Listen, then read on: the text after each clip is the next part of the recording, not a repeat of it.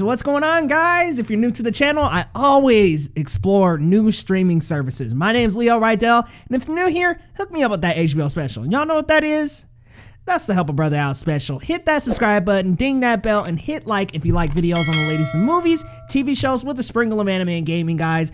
And I'm here today to give you your first look at Paramount Plus, guys. All right, so let's have a look in 3, 2, 1. Okay, so here we are, guys. Here is the layout for Paramount Plus. I mean, so far, kind of looks like CBS All Access, doesn't it? But it looks kind of similar to other streaming services that I've explored. This is pretty cool. You got shows, movies, live TVs up here. Oh, wow. Do they have like local stations? ET Live, CBS Sports. Then they've got their brands here, CBS, BET, Comedy Central, MTV, Nickelodeon, and Smithsonian, and then like a news banner. So let's check these out. This is pretty nice to have these sectioned out by brand. Sorry guys, I am exhausted. It is midnight here. And I like that they've got this trending tab. Very much looks like Netflix. It looks like a lot of streaming services are echoing Netflix now. But I gotta admit, I don't watch a ton of these shows. Like, obviously, I know Late Show, Stephen Colbert, Bull, NCIS, Blue Bloods. This very much has its own niche market, and that's what this is starting to become. We're straying away from cable, and we're into streaming services land.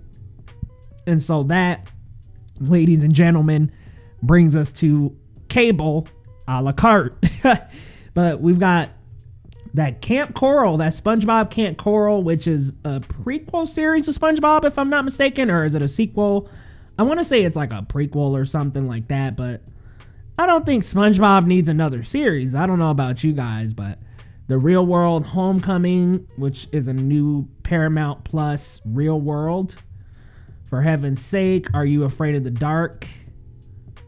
So they've got these recently added shows. Catfish Trolls? Wonder what that's all about. I like that the icons actually kind of pan in a little bit as you hover over them. That's nice. It's a clean layout and a clean look. It's not very colorful until you actually hover over these little banners. I wonder what happens when you go to a separate one. So let's click Nickelodeon. Oh, see, I thought it would be cool if this was like an orange layout, but I understand they want it to look simple, maybe not too complex. So, of course, SpongeBob is like #1 on the trending. Hey, they got Fairly Odd Parents. That's what's up. I loved Fairly Odd Parents. Zoe 101, iCarly. Man, that's sad to hear about Jeanette McGurdy. If y'all haven't heard, she is embarrassed with this role of Sam and doesn't want to come back to the show. That's a big bummer. Wow, they have Blue's Clues. They just got all the Nick classics. Jimmy Neutron, my guy. Cat Dog. Yo, they got Cat Dog, Rugrats. They got the classics up on here. Hey Arnold, Keenan and Kel. And they got All Grown Up. Okay, I love the library for this. Is this like a live action Fairly Odd Parents? I've never seen that before. Holy smokes. Ooh, does this mean Avatar is off Netflix? Ooh, I'll have to look that up after this. I didn't know they were off Netflix. Oh man, that's rough. Now you're gonna have to subscribe to Paramount Plus to get Avatar, so I know they're gonna be making new Avatar movies and potentially shows, so man, they got Wild Thornberries, all that. Ah, Real Monsters. Okay, this is the money low right here, baby. Like, wow, Invader Zim is up on here. Like, they got everything on here. So, okay, they have this Invader Zim. What's a little bit weird about that is Netflix just made an Invader Zim special. Or was that Nick in partnership with Netflix? Y'all let me know down in the comments. I'm not entirely sure myself. They got Double Dare, Adventures of Sonic the Hedgehog. Like, they just got Chalk Zone. Like, bro, they got all the Nickelodeon classics, yo. This is tight. And it seems damn near endless. That George of the Jungle series, like, wow. They pretty much have every single Nickelodeon show that aired on the network on here. Holy crap. This is crazy. Do they have, I wonder if they have Doug. Yeah, they do. Oh my God, they have Doug. Legend of Korra. So yeah, that must have left Netflix. That's a big bummer. Because I don't know if I'll keep paying for this, but like it's got a really good Nickelodeon library. I like scrolling by the brands because you can go to the shows, the movies. I wonder what movies they've got. Console Wars, Fists of Fury, Charlie's Angels, Full Throttle. Oh wow, they got The Godfather, H2O, holy smokes. The Indiana Jones trilogy. Ooh, a lot is leaving Netflix looking at this list. Jackie Brown. Oh wow, they got the first Mission Impossible. That's tight. Oh, everything's in alphabetical order. That's super helpful. Not a huge movie library though. I'm assuming it's because a ton of other streaming services like Hulu, Netflix, and others probably have rights to so many Paramount's movies, like so many. They got the Star Trek trilogy of films, To Catch a Thief, Wild Thornberrys, and Zodiac. Oh, dope. They got Harlem Nights. Tight. Yeah, the movie library is not that big. Okay, so it's popular. Okay, excuse me, guys. I wasn't even in the A to Z. So they got action, comedy, documentaries, drama. I was just in the popular. I was like, whoa, this is a small library. Oh, smokes. Okay, so they actually have a lot. Excuse me, I was browsing in the popular, y'all. They have a lot of stuff. Boomerang, Bruce Lee, The Legend. Ooh, this might be something good to watch. Wow, there's so much on the service, actually. Chinatown. They've got so much stuff. Okay, I was wrong. Y'all, delete that first part of the video. Forget I said all that about limited libraries because this is extensive. That's what I was wondering. I was like, how do they only have like 20 movies? What? Got an Elvis, From Dusk Till Dawn. I'm looking at all these and I'm just like, dude, I seen these on Netflix. Ooh, they are losing a lot. Hey, they got that Hey Arnold the movie though. Wow, they have a lot of movies actually. Tons of movies. Just gonna do a quick scroll, see what else stands out. Lemony Snicket's A Series of Unfortunate Events. Netflix did a better take on those movies or books, I thought. What the? $1 Million American Princess Meghan Markle? I didn't know she had a show. There's so much on here. Okay. Yeah, I take it back. I definitely take it back because I was like sitting here like, oh, there's nothing. There's nothing. Yeah, there's plenty.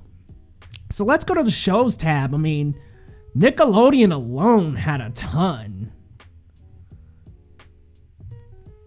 Yeah, there's probably even more shows. This is the popular tab. Avatar, man. Top 3, baby.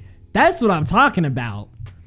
All right, let's go to the A to Z just to kind of browse a full library. There's a lot on here. Man. All that. Archie's Weird Mysteries. Yeah, I mean, every letter has like a ton of shows. Yeah, so that's the show library, very extensive. I mean, between Nickelodeon, MTV, there's a Dora and Friends. That's weird.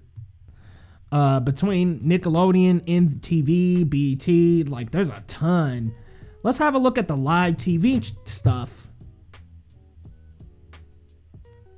Huh. Oh, wow. Yeah, this is straight up live TV, y'all. ET exclusive. So CBS, you get your pull in your local station, I'm assuming. That's why they asked at the very beginning for my location. So, okay, it's on ET. 24/7 news. So what is this? Just all news coverage? Yep. This is just a essential, like, little news channel that does news 24/7. Sports HQ. because Disney got that ESPN on lock. So if y'all want the real Sports Center. So yeah, it's like very extensive. It doesn't really have like color wise. It doesn't have like an outstanding. Color wise, it doesn't have an outstanding look, but I mean, look wise and browsing wise, it's easy to browse. It's easy to see things. Oh wow, they even have I Love Lucy. It's easy to see and spot things. It's not hard to navigate through. Dang, they got everything. Real World, Beavis and Butthead. Wow. Wonder what this Catfish Trolls is. Cribs. So this is just the popular. This is just the trending stuff. Sure, they got Jersey Shore on here. I wonder why I can't go to like the full catalog though. So I just see the trending. Ooh, I must have to go back home and then go to the actual. Ooh. Welcome to Paramount Plus. Yep, because this was CBS All Access a few hours ago. Oh, look. Smithsonian. Dang, I'm getting all kind of notifications, y'all. I apologize. So you must have to go to the actual. That's kind of weird. Huh. You must have to go to like the full TV because this is just the trending stuff. It looks like this isn't all of MTV. That's a little problematic.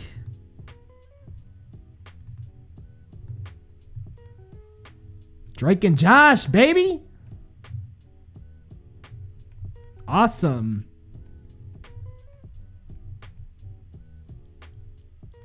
Nickelodeon got a ton of trending stuff. So you can go to shows. What would be nice under shows is if up here they separated it by brand. If they went brand and you could go to, like if you went up to shows and you went to the select brand, that would actually be really, really helpful, I think.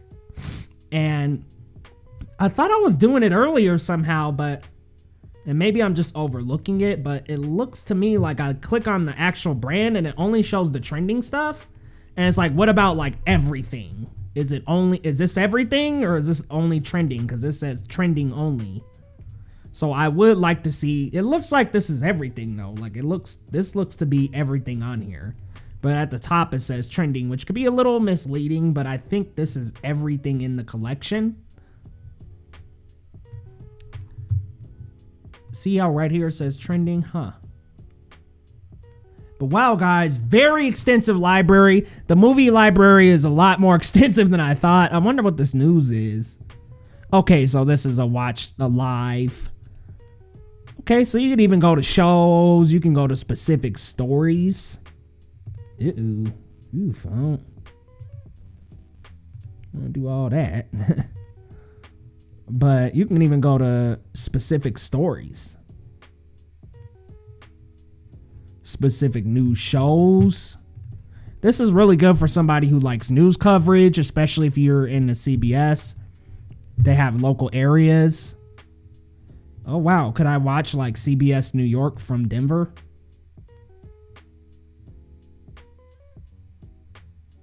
Oh, that's really cool. Okay, so you can even watch like other stations. That's actually really impressive. Very impressive. Holy smokes. So this is really extensive too. Like the news library, you can see weekly news, full episodes, daily, originals.